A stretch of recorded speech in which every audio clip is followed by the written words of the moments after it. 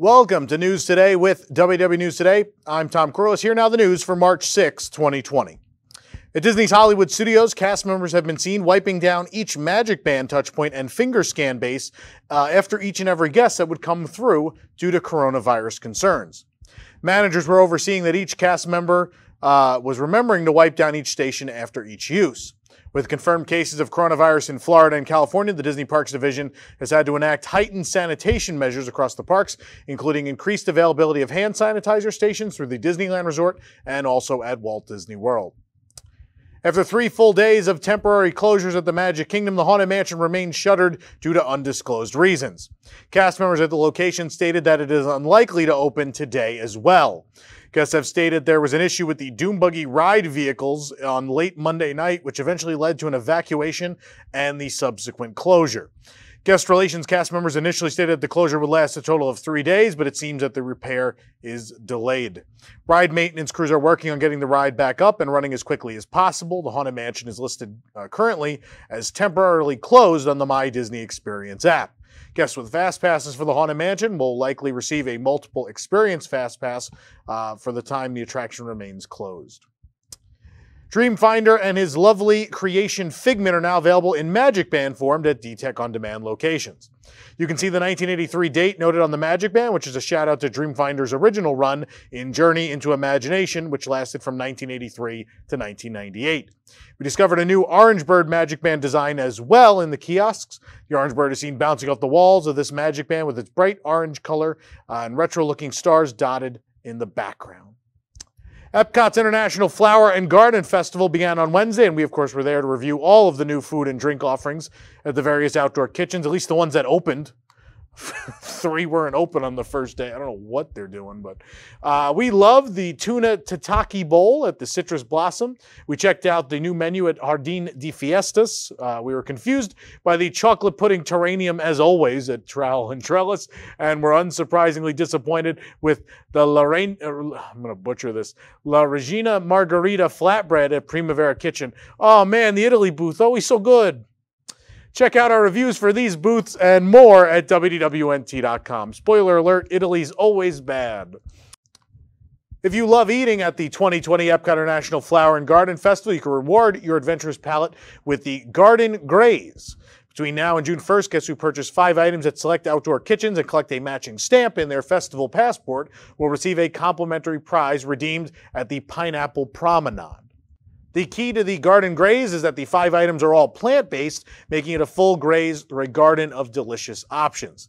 The souvenir plastic cup is your reward for taking the culinary journey around Epcot and comes filled with Dole Whip. That's right, oh my God, a free Dole Whip.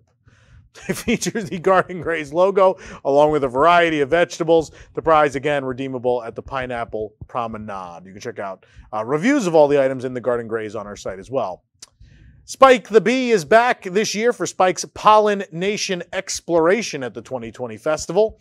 For $7.99, you can pick up a Pollen Nation Exploration map at specific merchandise locations around Epcot. The point of the scavenger hunt is to find Spike the Bee at each garden location on the map. There's a sticker page on the back of the map, and whether you choose to play along and find Spike the Bee in every location or not, you are still entitled to a prize. Simply bring back your map to that merchandise location. You'll be entitled to a surprise of one of these 4 flower and garden themed cups. The first of 4 cups is green with our scavenger hunt leader Spike the Bee pestering Donald Duck. Next you have the Orange Bird touting his new orange marmalade jam. The third cup is pink with Minnie riding her bike leisurely through the gardens. And lastly, Mickey prepping all of his new vegetables for the farmer's market. New seats have appeared in the Mission Space post-show area, the Advanced Training Lab. Located near Mission Space Race, 2 new cushioned seating areas offer a way to relax and recharge. You may recall that these used to be more kiosks for the Mission Space Race game, but they removed those a while ago. Each seating area has 4 charging ports around the base, and each port has 2 USB charging ports and 1 regular outlet. In the back of the lab, cushioned squares in the back have tabletop cubes in between them, and with the same outlet offerings. Altogether, there are 3 table outlet offerings on each side of the area. This is great. A lot of people don't like to ride Mission Space and they wait for their family, or this might be great for people just waiting for their Space 220 table, maybe.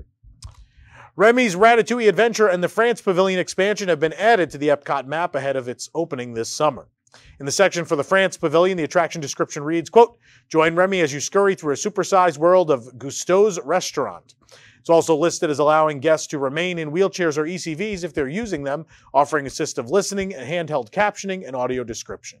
In addition, La Crêperie de Paris has also been added to the dining listings for the pavilion. Since the maps all have the art promoting the upcoming International Flower and Garden Festival, there is a chance that the attraction and expansion may open before the festival even ends on June 1st. That could accommodate crowds coming to visit on the Memorial Day weekend, May 23rd to the 25th, considered the unofficial start of the summer season at Disney theme parks. This is all speculative at this time. Remember, Spaceship Earth also closes right after that weekend, so it just make a lot of sense, but stay tuned for an official date. With Space 220 Restaurant already looking to hire a general manager, it seems more details are being finalized for the upcoming restaurant, which is set to debut adjacent to Mission Space at Epcot. In an article posted by Total Food Service, the procurement team at Patina talked about the power of story with any restaurant concept, even when it comes to cutlery. The procurement team chose the Tilia pattern for the restaurant's cutlery, which they thought would launch their new space-themed restaurant off the ground. Total Food Service, when talking about the upcoming restaurant, did mention a planned opening in April 2020. Hopefully this thing's finally going to open. It's been delayed enough at this point. If you have been one of the lucky ones to ride Mickey Minnie's Runaway Railway this week, you have no doubt had a certain song stuck in your head. Nothing Can Stop Us Now from the attraction is now available for download on iTunes, Spotify, Google Play Music, and Amazon Music. Sadly, it's not really the whole thing. It's like a minute of it, and it's just basically from the pre-show, and the song cuts through the whole ride. So, regardless of my feelings of the attraction, I love collecting theme park music. And I would like to have more. Sell me an album. Stop doing these individual song releases. Give me an album. And everyone keeps asking, give us Magic Happens. People want the Magic Happens and all these other parade soundtracks. Tokyo does it. They release these big CD box sets with like everything you could ever want. The market is here for it too. Maybe not as strong as Japan, but definitely enough to make money. So, especially digital. What money is there to lose in releasing it digitally at least? The seasonal Primeval Whirl attraction in Dinoland USA at Animal Kingdom will be open March 21st through the 23rd and the 28th and 29th to alleviate some of the wait time pressure on other areas of the park during the spring break season. The attraction will be open from 9 a.m. to 9 p.m. on those particular dates. The light-up Mickey Mouse balloon ear headband that we learned about a few weeks ago has floated its way into Walt Disney World. The headband features two light-up red replica Mickey balloons that are encased in plastic domes that form the ears. The sides feature the phrase, "Best Day Ever" in blue, red, and yellow. Headband retails for $32.86. We found them at the World of Disney. They're really cute in person. I like these. There are two new mini Loungefly backpacks available, one for our dog lovers and one for our cat lovers. For our dog lovers, we have the Tramp Gray mini backpack with small dog ears at the top of the bag. Famous Disney dogs dot the bag in Lady and the Tramp, Pluto, Lucky from 101 Dalmatians, Percy from Pocahontas, that's a rare one, and Max from The Little Mermaid. Interior of the bag features paw prints and bones across a black background. For the feline friends, all three Aristocats are on there. We also have the Cheshire Cat, Figaro, Oliver from Oliver and Company. Kids, look it up. Love that movie. The interior lining features some balls of yarn as well as fish bones. And if you want to pick up these new Loungefly bags, you get on over to Uptown Jewelers at the Magic Kingdom. They're also online.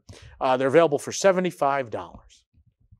At Disney's Polynesian Village Resort, a new cast of characters can be seen at Ohana if you look down. New carpeting features characters from Moana alongside Polynesian-inspired designs. You can see Maui, the Heart of Te and Moana herself sailing off for her next adventure. There's a new food truck rolling into Disney Springs Food Truck Park. Get ready for Hot Diggity Dogs opening later this month with a menu full of mouth-watering gourmet hot dogs and house-made chips. This new food truck is set to replace the Springs Street Tacos truck that closed in February. No official opening date has been announced, so stay tuned for details. Disney's most mischievous villains are crashing this year's Electroland, and they're bringing them with them the wickedest vibes and baddest lineup of scary good DJs to date at Disneyland Paris from July 3rd through the 5th. On Friday, July 3rd, Sassy C with Ursula beckons you to dive deep and be bad for one night of wickedness, headlined by Dimitri Vegas and Like Mike. Lost Frequencies, Brooks and I don't know who these people are. Brooks and Matten complete what is an irresistible lineup. I'm sorry, I'm not big on the electric music, kids. Sorry. just listening to theme park parades on my iTunes. Feel the beat drop all the way to the underworld on Saturday, July 4th during this night of frights hosted by Hades himself.